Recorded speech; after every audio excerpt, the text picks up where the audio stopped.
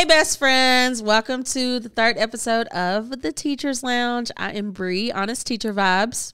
I'm Rebecca Rogers, or Miss Rogers. I'm Ms.Sutherd. You didn't do your dung, and I'm disappointed.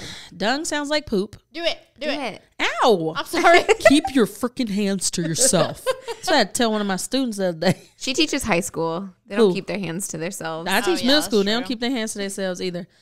Dung. Class has started. Okay, I just want to talk about ms.sutherd asking, do our teeth ever itch? You know. Me neither. I was just asking for friends. You ain't got a lot of kick it, ms.sutherd. Apparently I do. How would your teeth itch? How would your teeth itch, right, though? Not you doing the teeth thing. People have just stopped watching.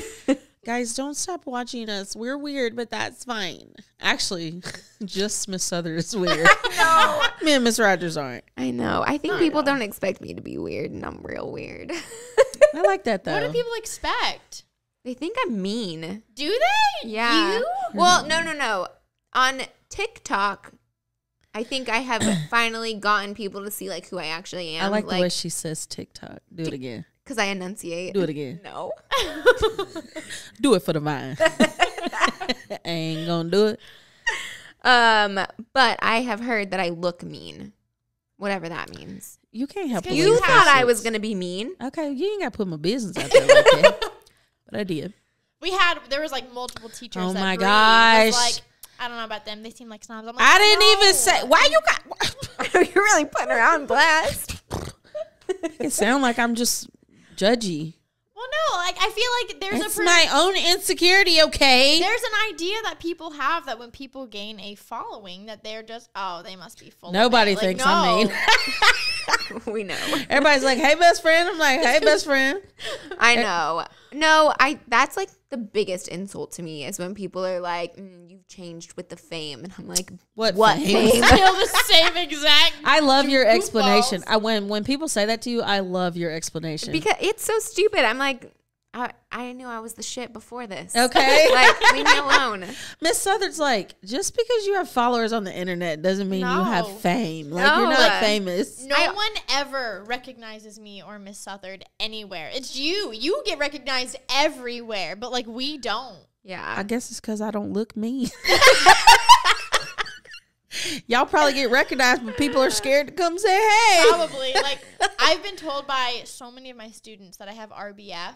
And I'm just like, that's just my face. Like, I'm sorry that I look this way. Fix my face. So I have to smile all the time or people think I'm mean. Like, what's wrong with her? Why is she always smiling? I also think that people think that when you set boundaries, it makes you mean. And as a teacher, boundaries are the most important thing. Yeah. Like, yes. With parents, with students, with anyone. With your work life in general, like not working until 8. I made a video about, it was just a story time video that someone sent to me about how, the parent was upset that she was not responding to emails at 8 o'clock at night. And she's like, I'm sorry, I don't check my email at school. And everyone in the comments were like, well, that's what you signed up for. No, that's not what teachers signed up for. Right. You sign a contract. Like, my contract says that I work from 6:55 to 2:30. That's what I signed up for. Yeah. If you give homework, first of all, there's so many subjects, at least in high school, like math and science, where the school board has assigned, hey, you're going to give these kids these packets. That's not a teacher choice. Right. And teachers are not going to go ahead and add extra hours to their work day because the school board decided that they need data for whatever reason. That they don't ever do nothing with. No, that they do literally nothing with. They just take data for the data. And I had so many people in my comments saying, oh, well, you don't love your kids, you're lazy, blah, blah, blah, because I don't want to check my email at 8 o'clock at night. The audacity of people to even say that. Yeah. They're like, you don't check your work email, baby. When you leave and squall out the parking lot on 2 wheels, you don't check anything for work when you get home. And they're just like, how hard is it to check an email? That's not the point. It's the principle of the matter. I'm not checking emails at 8 o'clock at night. Teaching is the most interesting profession because it's the most, I feel like people, how do I put this? That's not going to offend people. They just criticize everything I know. we do. No, it's not that. It's that we are so underserved that if we have something nice, people are like, Why do they have How'd you get that? Yeah. For Right. example, I saved and I bought my dream car last year Right. before TikTok. So don't tell me it was TikTok fame. Right, It was before before. that. And whenever people are like, what do you do? And I'm like, oh, I'm a teacher. And they're like, how much are they paying teachers? And I'm like, excuse you. Right, Like, okay. no one says that now that I work in ed tech. Right. No one. That's so annoying. But teachers are But like, it's like, when did we decide that we were just going to be poor if we decided to work with kids? Right. And I just don't understand why people don't consider that an important job. Like, we're in charge of your children. Yeah. The most important things in your life, your Not child. all of them. Oh, that's true. That's true. But I don't understand why people don't see, oh, they're literally keeping my kids safe. They're educating them. They're working with my kid. And it's literally getting the future of this country ready to Right. take on the world. Yeah. Like, I'm sorry. I know everyone's like private school, but the majority of people Right, in our going to nation public come from school. public Yeah. school. No Right. matter how much you want to argue against it, Right. you're not correct. Well, you know what? It goes back to that whole thing that when you put people in categories, you dehumanize them. So Yes. for people, it's like some people don't see teachers as real people. They just see them like, oh, they're in the category of a Yeah. teacher. So they dehumanize them, which makes it easier for you to talk trash about somebody and say hateful things about them. Which is why when we post pictures of us in swimsuits, now your girl ain't about to be up in no two-piece because I'm thicker than the snickles. But I'm saying the people who wear two pieces or whatever, people are like, oh my God, you're a teacher. What if your students see that? Girl, you went to the beach with a two-piece on and you got a little thigh meat hanging out there. Ain't nobody say nothing. Okay? Yeah. So just because I'm a teacher doesn't mean I'm a nun. I can wear a swimsuit if I want to.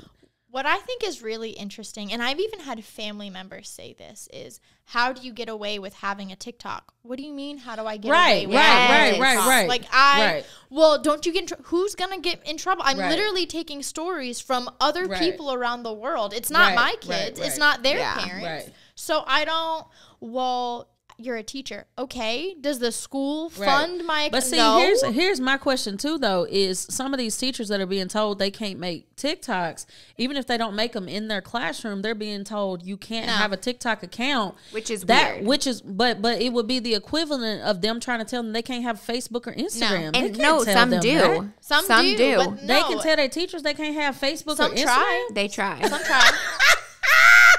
Yeah, I know. What I think is Absolutely not. really interesting is Absolutely the not. schools that then try to prohibit, well, you can't have this or you can't record in your classroom or you can't do whatever. But then, okay, well, those teachers can take photos and post them on Instagram at Right. school. Well, I these mean, I school can clubs understand. can have accounts. I can understand not being able to film in the classroom because the perspective that was given to me was that if the school ever gets audited or, once you start making money off of your social media, that it can be seen as you're making money off of the school because you're using their facility. Now that doesn't matter for someone. You know who, what my argument is to that? What is it?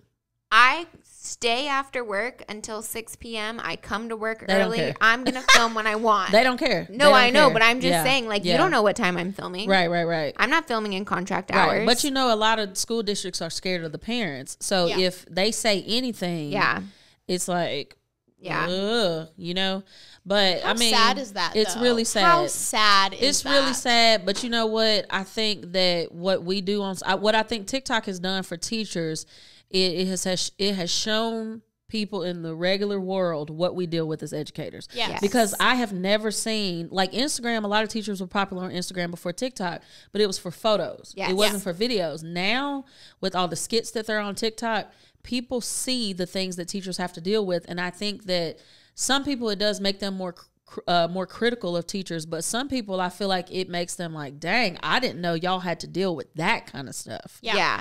You know, Yes. But it but also creates this idea of teachers, you deal with all this crap and you're not alone. Like Right. everyone Right, does right, this. right. And I think that creates like this feeling of relief of, okay, I'm not crazy Right. because that happened. because I'm not the only person that got an attitude at staff meeting because I'm hungry, and we had to have this impromptu staff meeting because Susan won't go to her dang duty post. So now we got to have an impromptu staff meeting to tell Susan to go to her daggum duty post, and we all got an attitude because I'm hungry. And then Mary keeps raising her hand Man, to, look now. to ask all the new Put questions. your damn hand down.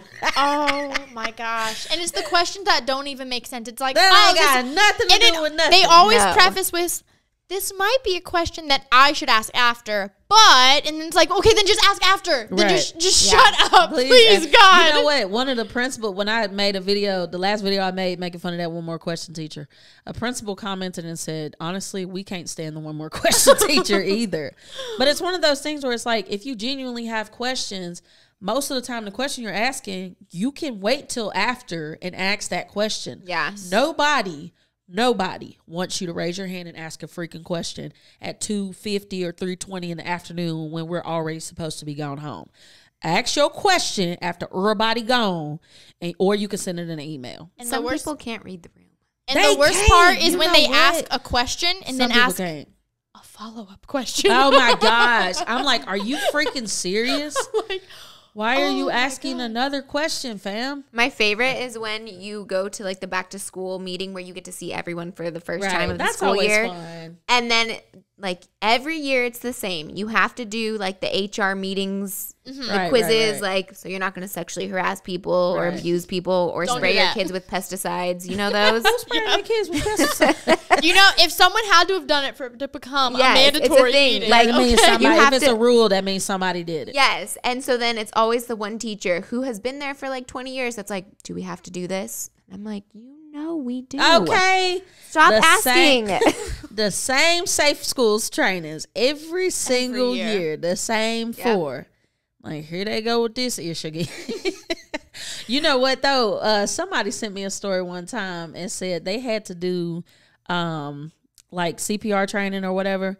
But like the portion of the CPR training that they had to practice is administering an EpiPen. Yeah, we have to do that. Yeah, so we had to do that. So if you're not familiar with EpiPens, they're for if somebody's going in anaphylactic shock or they're having an allergic reaction to something, and it's just this like needle that you jab into their thigh, and then you push it down when you jab it in or whatever. Isn't it like blue to the sky, red to the thigh? Nah, I ain't gonna lie to you, big dog. No, I don't that's know what that they part.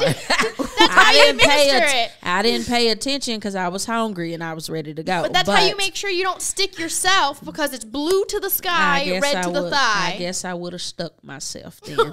But this teacher, the principal, accidentally handed out real EpiPens instead of the pretend EpiPens. So they had like 5 teachers get stabbed with real EpiPens. Oh, sure, I would have died. Oh my gosh. Like, seriously, I'm happy nobody was allergic to whatever's in EpiPen. Can y'all, I'm telling you, as teachers, we cannot even make up the stuff that we deal with. You know what's funny? If that happened in corporate, they would sue. They would sue. And you know, not one of those teachers was able to do anything. Absolutely not. And those needles are big. And they hurt, and man. They hurt. Because most of the time, if you have to get stabbed with an EpiPen, you're not really, aware of what's going on or whatever.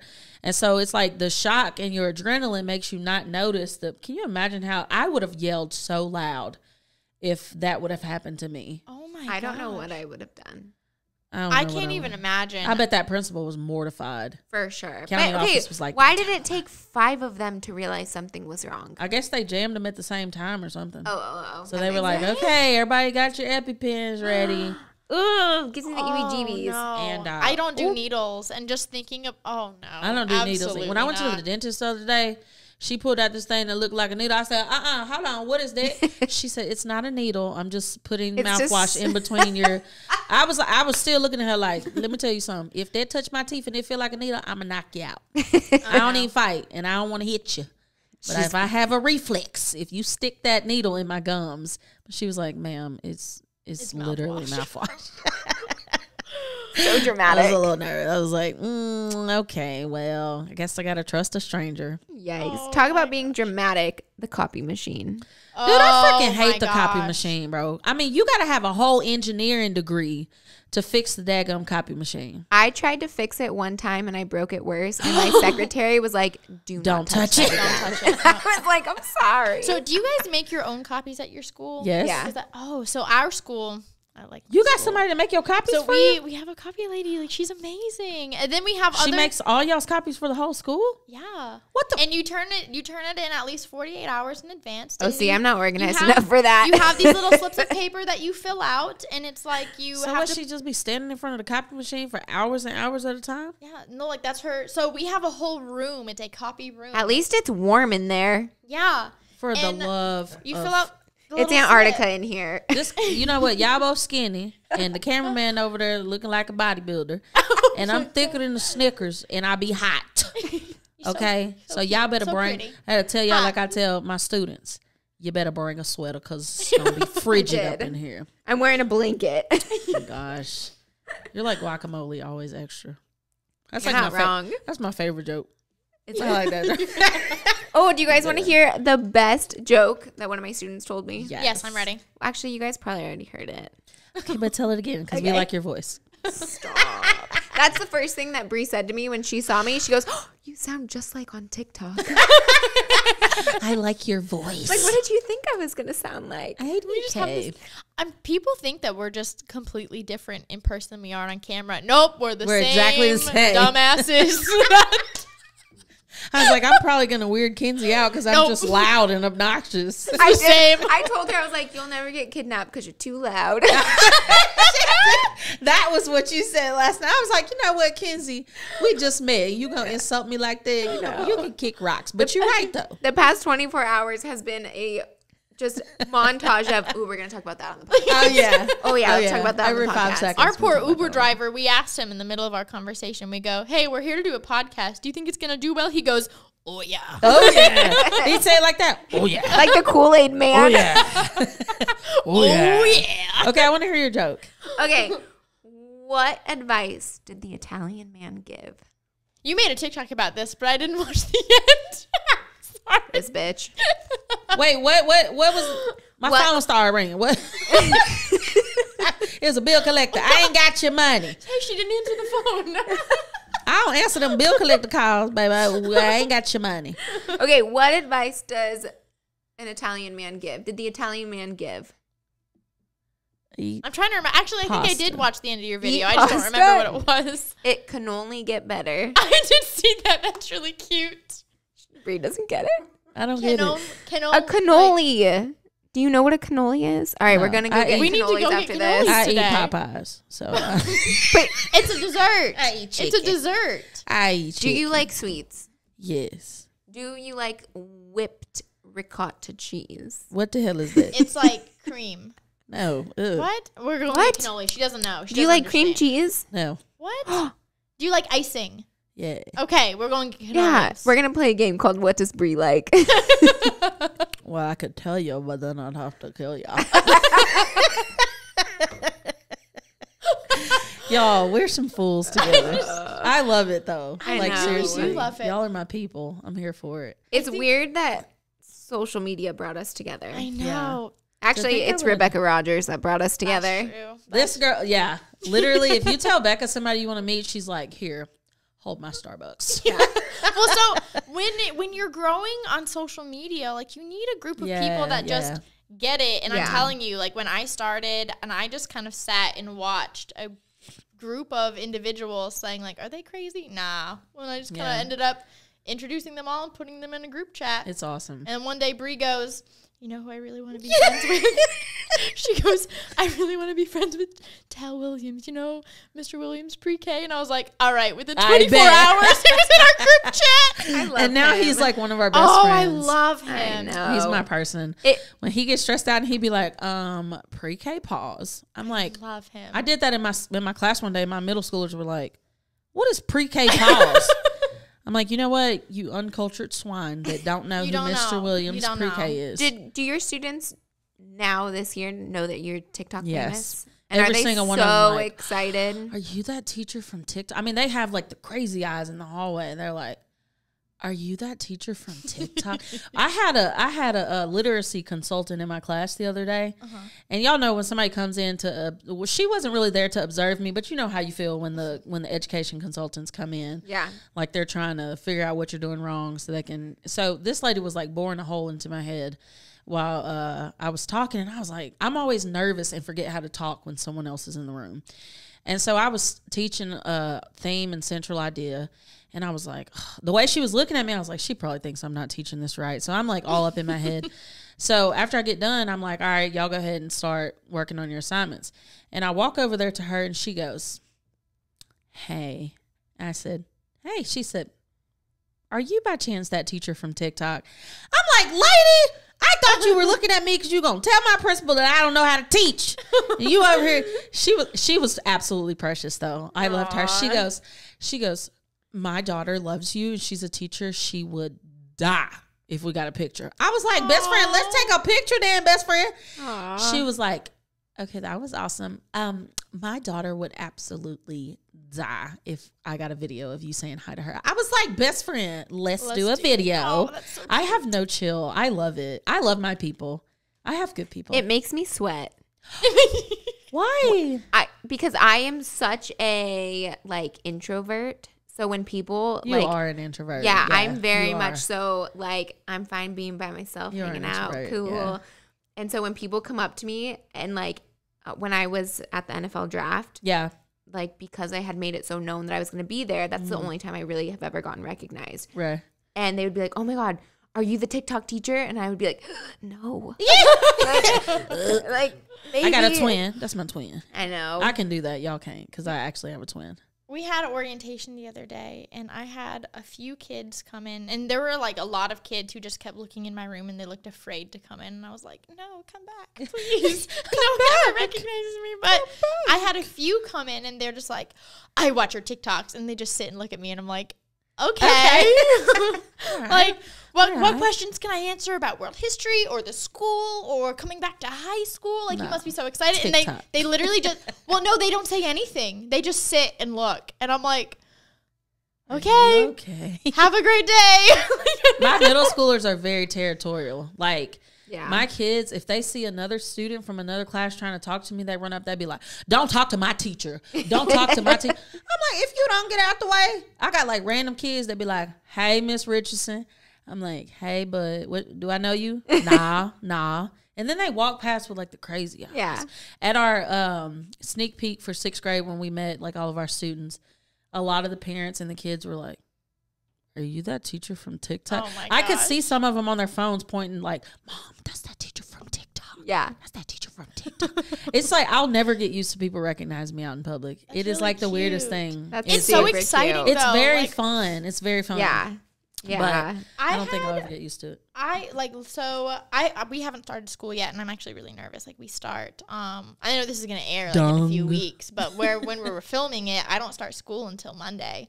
But last semester, because I had started my TikTok before second semester started. Yeah. And I actually had like started out with behavior issues because the kids saw me more as a figure instead of a teacher because we were all virtual. Yeah. Yes. And we were all virtual. So the first day I had a couple of kids that kept trying to call me Rebecca, and I block. Like, Kenzie. I said, you have one, like, do not call me that. Okay. I'm still your teacher. Like, you cannot I'm not your friend. Like, I want to be friendly. Like, I love you guys. My kids don't play with me like that. No. Yeah, but your students are who brought us together. Yeah. Oh, yeah. They were all in my comments. And they were like, do you know who Mrs. Rogers is? You guys would be great friends. Do you know her? Do you know her? Yes. And I was like, I have no idea. So who is this person? My two semesters were very different. So I started my TikTok in the middle of first semester, and those kids just really...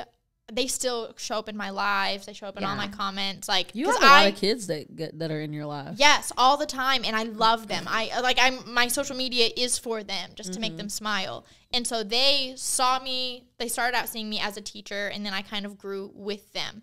And then after the first few days of second semester, it was perfect. I just needed to really. Nope, I'm still your teacher. Yeah. The first few days. Yeah. No, you cannot call me Rebecca. But this is like uncharted territory for a lot of us. Because when we were in school, can you think when we were in school if our teachers would have been social media famous? Yes. It would have been very, like, we found a picture of my English teacher in, like, a bikini on the beach, and we were like, ooh, scandalous. And now I'm like, no, that's allowed. Right, like, that's normal. And her name was, like, California Cutie or something like that. I was like, we all talked about it, like, for 6 months. It was, so like, the talk of the school, like, did you see Miss Brannick's picture of her at the beach? She didn't even have no clothes on. That little floozy. And it's like when we grew up, that teacher actually was my twin sister's wedding planner. And it was like when we became adults, it was like, you know what I'm saying? Like, we were like, okay, that really wasn't as big of a deal as we tried to make it out. I think it's important now because social media is such a big thing for kids to see that we're real people, because you can portray such a fake. I know. Yeah. Okay, this is some tea. Are you ready? Ooh, I like some tea. I know an influencer who basically claims that she's a travel influencer, but she films everything in her backyard. What? Yes. In her backyard. Look at your Apple Watch, like, breathe. I know. Stressed out when you say that. Yeah, she has this whole, she's actually married with kids, but she is like a single. That's her backyard. Travel. Look. It's beautiful. So it looks like she's traveling? Yeah. Oh my God. But I'm just saying. You filthy liar. Right? It's just so interesting how on social media you can portray this life that doesn't actually exist. Right. So I think it's awesome that teachers are becoming TikTok famous, because it gives kids someone real to look up to. I think that's so interesting, because there are a lot of just regular influencers who go and get those houses and blah, blah, blah. And they try to portray their life as so luxurious, even if it might not be as much. But then teachers are just please just see me as a person. Yeah. Please just see me as a regular human. My net worth online, when you Google it, it's like she's worth a lot now because of TikTok fame, and I'm like, where? Man, for real though, lies you tell. I know, lies you tell. I'm like, I think people think there's more in it than there actually is. Yeah. And my thing is, like, a lot of people are like, "Are you gonna quit teaching?" And I'm like, some people, their goal, they don't want to teach after they get social media famous. Bro, I want to be like the top of the top in like ELA. Some like, I want to learn not grammar. Don't quote me on the grammar, because I got bad grammar. I'm talking about literature and analyzing text, people. Okay, I'm not talking about grammar. Get that? Let's get one thing clear. Okay, but as far as like teaching central idea theme, how to analyze text, word decoding and things like that, I want to eventually like write a book to help teachers with that kind of stuff. I want to create like lessons where if a first year teacher doesn't know how to teach, plot or point of view, where I can create a lesson to help them. Yeah. Like, I want to do that kind of stuff, even if I'm like out of the class. That's like my end goal. I don't want to work at county office. Hell no.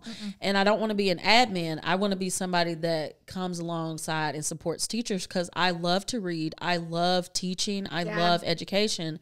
And, some people, when they hear like, I don't want to quit teaching, they're like, so you mean to tell me if you were making like $15,000 a month, you would still teach? Yeah, I would, because that's who I am. Like, I don't want to sit at home and just make content. Like, I love my kids. Yeah. And some people are like, well, you'd probably run out of content. Never, because people from all over the country send me their stories. Yeah. But I just have no desire to quit teaching. I love it so much. Yeah, it's interesting because I had to quit this year. Right, yeah. And I found a job. Like, my whole goal was not to teach forever. My whole goal was to change the world. Like, that has been my goal since I started teaching. Right. And so, but it's interesting how some people view that as like, oh, she became TikTok famous, she quit teaching. And I'm like, that doesn't pay. Right, like, right. I also feel they don't understand that it doesn't pay. Like, they think that we make like millions of dollars or something. Because I make about $1.50 a day on my TikTok views. You for real? Yeah. Oh, I make like $10 a day. Yeah, sometimes I make 30.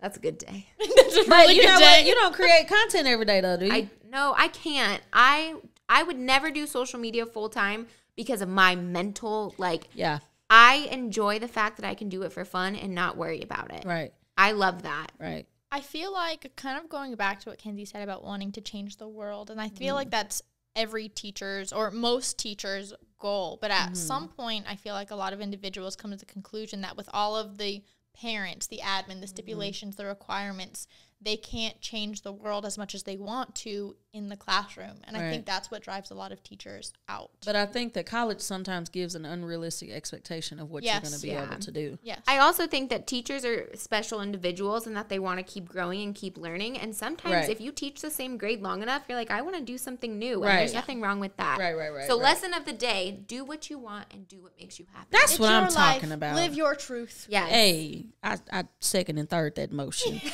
And And with that being said, we're so excited that you guys have hung out with us for the 3rd episode of the Teacher's Lounge, probably on like our 16th or 17th episode. I'm going to have to stop telling you the episode number because I'll probably forget. But this is the 3rd episode. We're so excited that you guys have hung out with us. We'll be back next week for another episode. I am Honest Teacher Vibes. Bye, my lovelies. I'm Miss Rogers. Ms. Southerd. Bye. Bye.